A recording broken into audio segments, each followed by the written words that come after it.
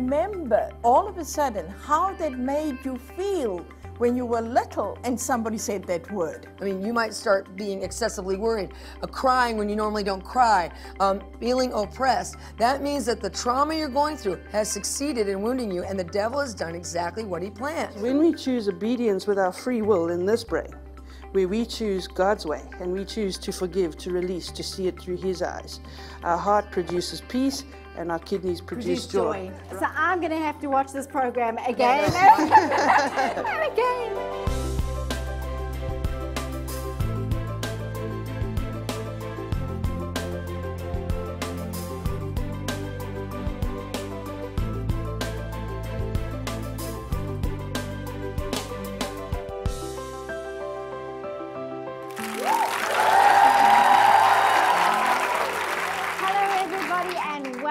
To the higher life. My name is Jenny, and in this series we are speaking about the well-being of our souls.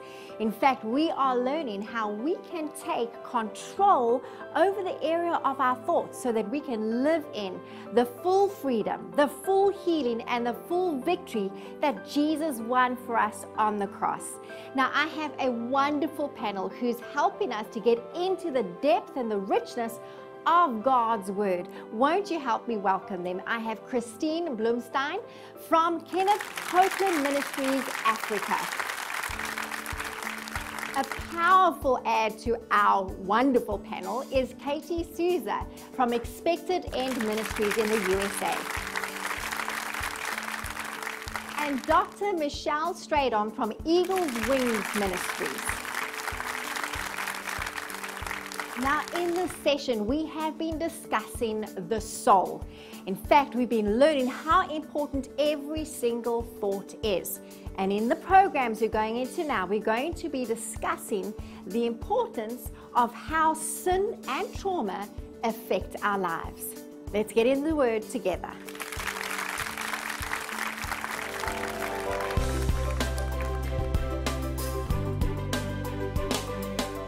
It is such a joy to be able to get together and speak about the truth of God's Word, knowing that every word is instrumental in setting you free from whatever bondage or whatever sickness, whatever area you have found the enemy has gained a foothold in your lives. Do you remember, ladies, and I think it's so important that we just recap a little bit before we get into this body of this program, is we have gone on a journey where we understood the first part, I really believe, in order to get into our healing and get what God has for us, is to recognize where our thoughts come from. Whether we know already that we've established that it's a spiritual force, that either it's God, influenced by God, our thoughts are influenced by Him, or they are influenced by the enemy. And whichever one we agree upon becomes an established thought inside of us, or a tree. We spoke about a memory. The thoughts that we meditate on become memories. We also recognize that when the enemy puts a thought in your mind that you recognize is from him, you can choose to just disregard it straight away. Take it captive and throw it out. And medically, Michelle, you spoke about how then it just becomes like hot air. It doesn't even matter. It doesn't create anything. So don't be fearful about the thoughts, because the thoughts will come. What you need to focus on is to recognize where they come from and then to take action and make sure that those negative thoughts don't create negative strongholds in you. But now that we've come further down the line, and if we are in the place where we have got to the place where those negative thoughts have begun constructing these negative trees that take over after the image of the enemy and will poison our bodies, what do we do then? Because now we're talking about a whole kind of ripple effect where sin comes into our lives, how that affects us, traumas that happen, that take us off guard and the way we react to them. All these, even being in the womb, while we are in the womb of our mom, things happen that can give the enemy a foothold into our lives that will affect who we become.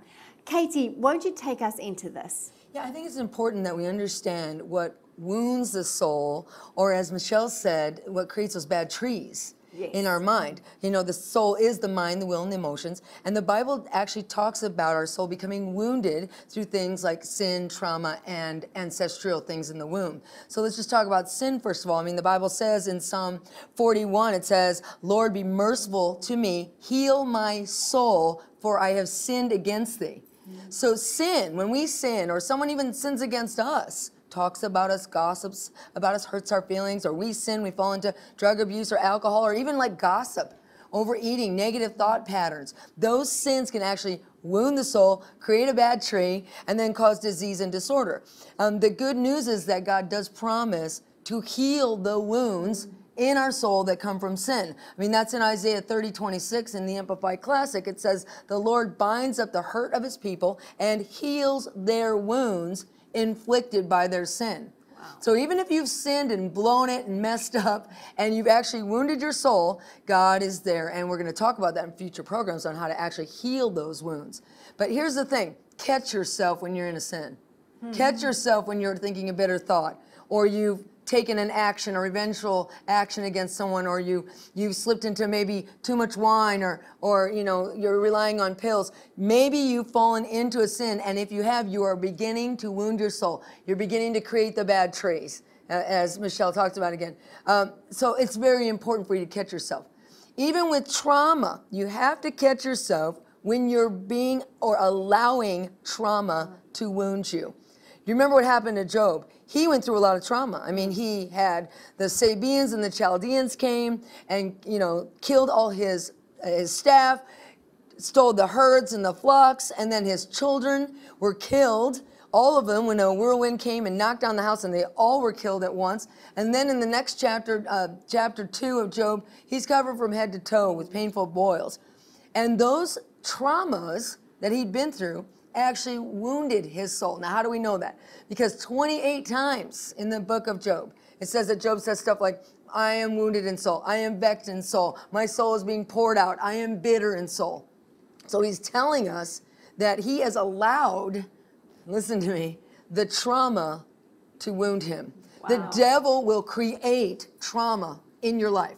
He'll create a stressful situation. He'll work through another person. Remember, we don't wrestle with flesh and blood, but against powers and spirits. Correct. So powers and spirits work through flesh and blood. They work through people to traumatize us, to put stress on us.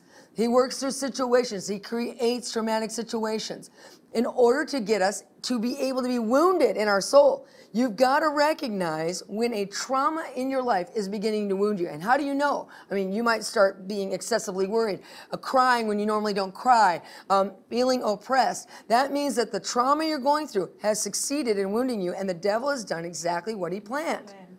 Wounding you through that stressful, painful situation. We can't allow the trauma to wound us. We got to catch it, and we got to get it healed.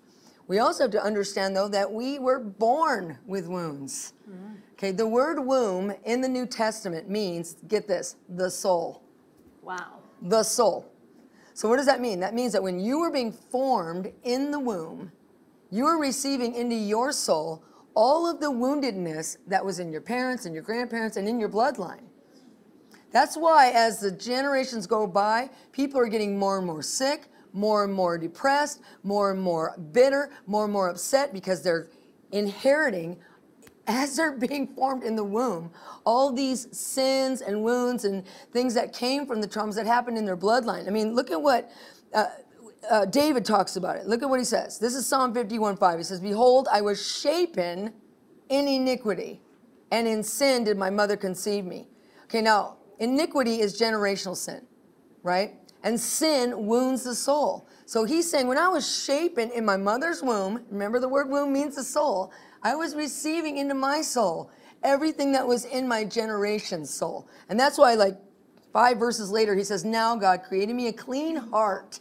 The word heart there means the soul. He's saying, heal my soul of everything I inherited when I was being shapen in the womb. Heal my soul of those wounds. Now, this is very important, because this stuff, as you know, both these ladies are so amazing. They've been talking about how those sins and the wounds and the things in their soul lead to sickness. Look at the man at Acts 3, the cripple at the gate beautiful. It says that he was what? Crippled from the womb. He was born with a physical disease that came upon his physical body because of what was in his soul when he was being shapen in the womb. What he received from the bloodline.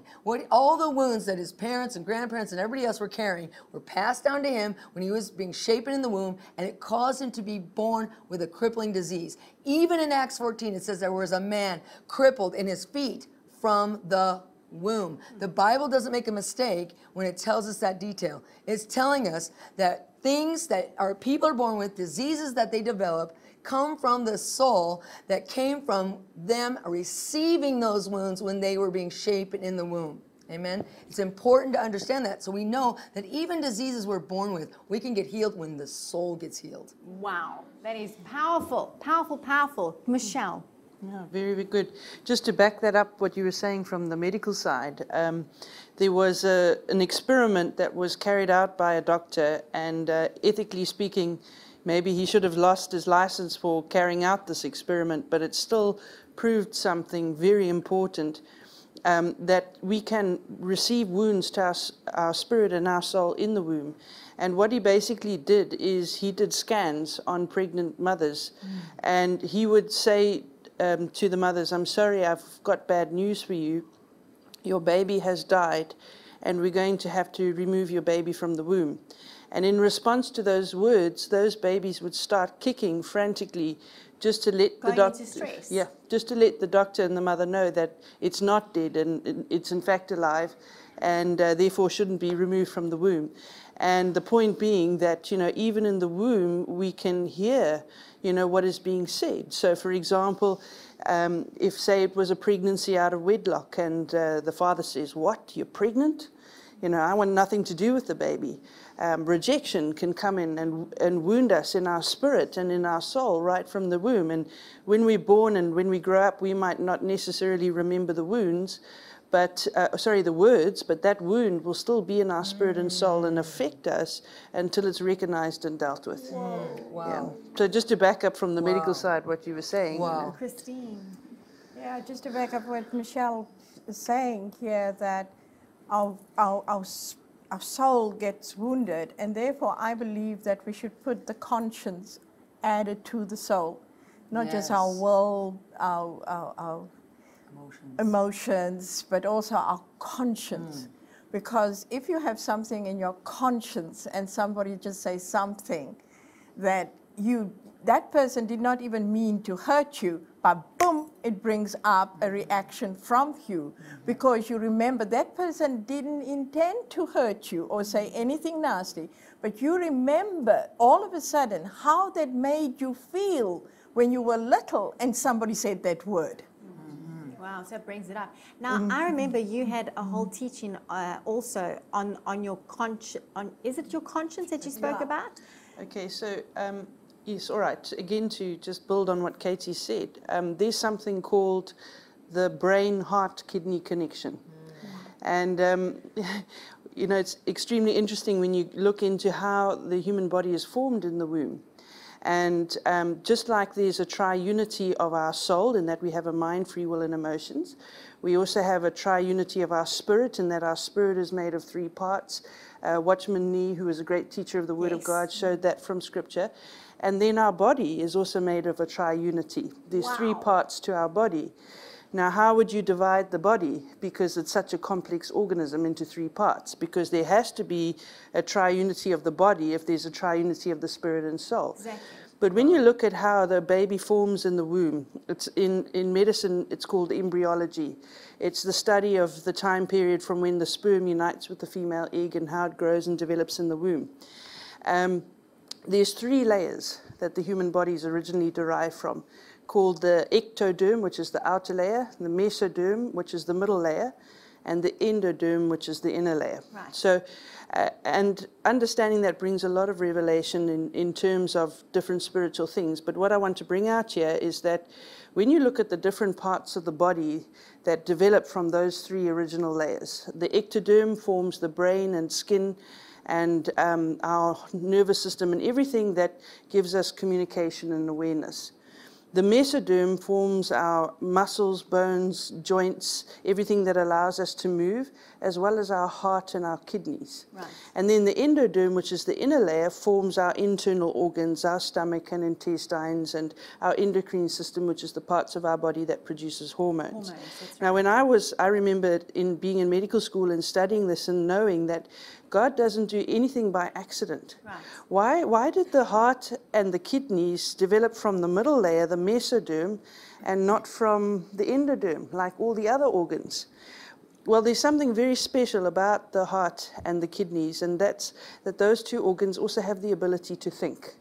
Wow. We've got more than one brain. We all know about the brain inside our heads, you know, in which our free will functions and everything we've been speaking about. But the heart and the kidneys also have the ability to think. Now, a brain is basically a collection of nerves. And so let's first of all talk about the heart brain, and then we'll talk about the kidneys, and then I'll just share how, from Scripture, how it all links together, how we see this brain-heart-kidney connection in Romans 14, verse 17. Okay, so in the heart, there's a collection of about 40,000 nerves that functions independently from the nerves in our brain inside our heads. And it's what science calls the heart brain. Right. And basically, the heart brain functions like a conscience, which is what you were speaking about. And that actually confirms what the Bible said in Romans 2, verse 15, that the heart is the seat of moral conscience. Yes. Because the function of the heart brain is to advise your free will on what to do with a thought in your mind. I love that. And it helps you to make the right decision.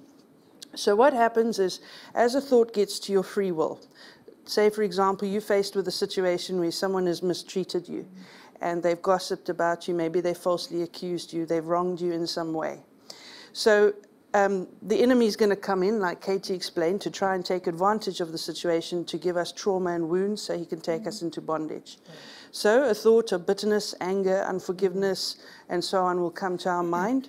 And when it gets to our free will has to make a choice. In that moment, here comes the heart brain to advise the free will what to do. And this is where it functions like a conscience. So, for example, in this case, it would advise the free will, you know, because this is where the Holy Spirit's speaking to us. Release, forgive, let it go, overcome evil with good. And so the free will is advised by the heart brain on what to do. But it's still ultimately up to our free will to make the choice. Are we going to allow ourselves to meditate on that thought and get angry and bitter, or are we going to choose to forgive? So if we make the decision with our free will to listen to that message and voice from our heart brain, and we make the choice to forgive, to overcome evil with good in this example, what the heart brain does physically is the heart produces a chemical called ANF, which stands for atrial natriuretic factor, and it's got various physical functions in the heart and the body, but it carries the emotion of peace. So when we feel peace, what's happening is this peace chemical is being released. That's binding to receptors on the surface of our body cells, and that's how we physically feel the emotion of peace. You physically feel peace. Yeah, really and it's very, very good for you. It creates health in your body. It's just got beneficial effects in every way. So that's what happens when our free will listens to our heart brain. But we can also choose not to listen, because the free will can be advised, you know, to release and forgive, but we can say, no, I'm not prepared to forgive. You can still overrule. Yeah, I'm not prepared to forgive. I'm going to get angry and bitter with this person, and they're going to pay for what they did. And you can make the choice to repay evil with evil. And so in this case, because the free will didn't listen to the heart brain, the heart doesn't produce that peace chemical ANF. Instead, it throws out the whole body chemistry, and your body goes into a poisonous state of stress. And so now it's putting your body instead into a state of illness. So that, in short, is the heart brain. In short. It's very short for me, trust me.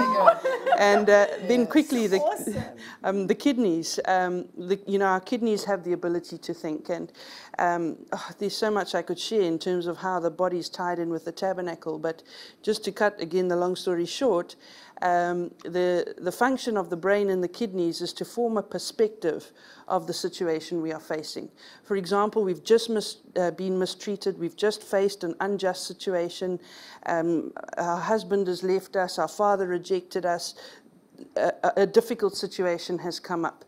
Now, whether we're going to overcome in that situation or go into bondage because of it, it depends on the perspective that we form. So the function of the brain and the left kidney is to form a perspective of the situation we are facing.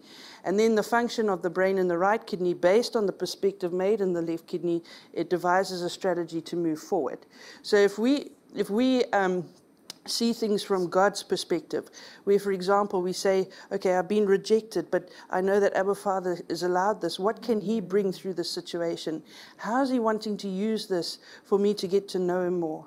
How is He wanting to use this so that I can cultivate the fruits of the Spirit in my life and thereby become like Jesus? Because we can't forgive unless we have an enemy. Yeah. And how is He wanting to use this situation for me to make Him known through my life as I demonstrate who He is to those around me? So that would be forming it from God's perspective. If the left kidney is trained to be able to do that, the right kidney is able to devise a strategy to move forward, and what we experience is faith and hope, where we can go through that difficult situation with an excited, joyful expectancy. And what happens physically is the kidneys release a hormone called DHEA, which carries the emotion of joy. So we experience and feel joy. The Lord yes. is my strength. Exactly. So now let's tie this whole brain, heart, kidney connection into Romans 14, verse 17.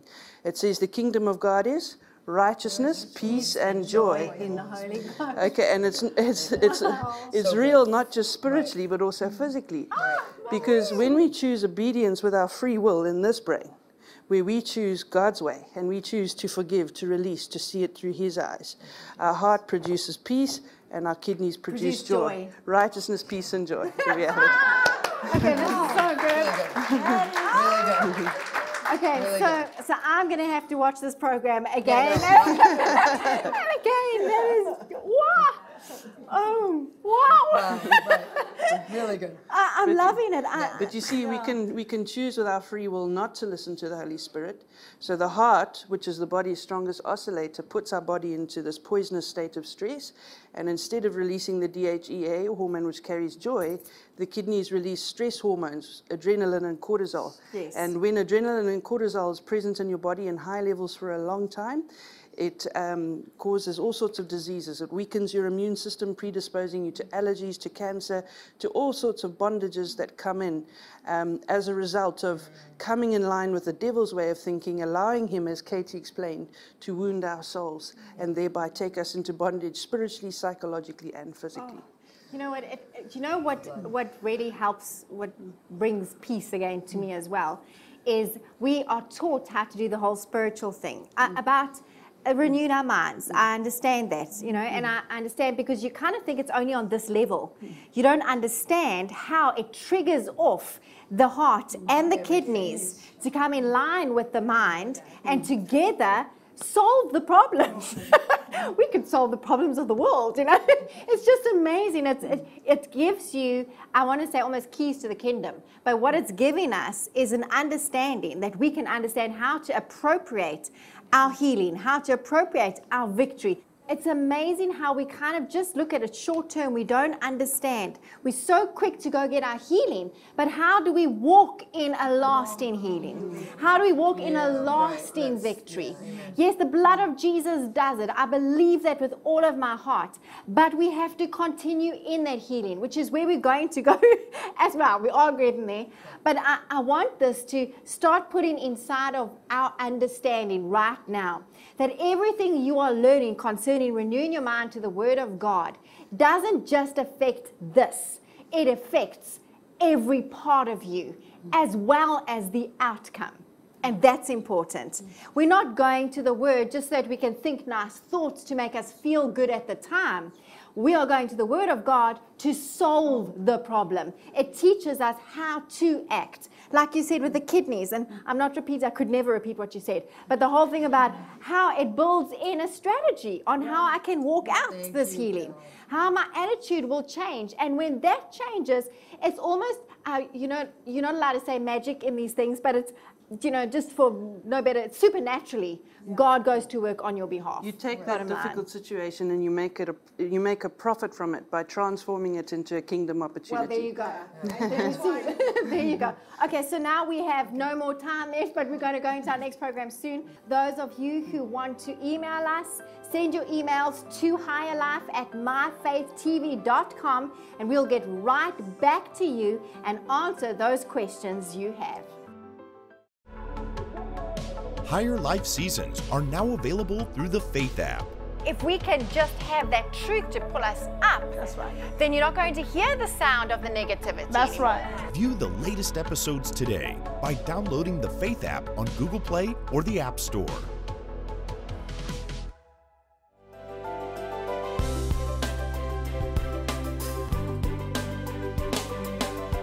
What an amazing program this has been. We have learned so much about the importance of gaining control over our thought life. I know that you have really grasped a good understanding of how we can begin to take captive every thought that wants to raise itself against what the Word of God says concerning us. Studio audience, you have been such a blessing to us. I want to thank you for being here and for being so enthusiastic.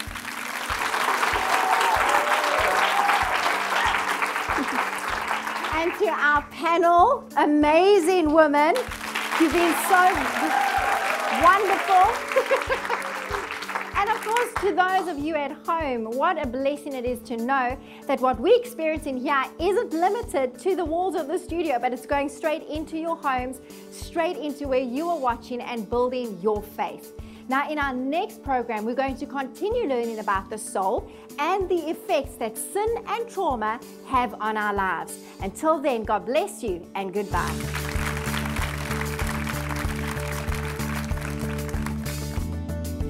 It's a curse that's given a legal right to come into our lives because of disobedience and sin, which is simply not walking according to God's ways in His Word. We are perishing for lack of knowledge because there are weapons in the Bible Come on. to get us healed of all that list of stuff. The truth is, He saved your spirit so that you can now get your spirit to dictate to your sick soul. The Word of God conceived in your spirit, formed on your tongue and spoken through your mouth is creative power.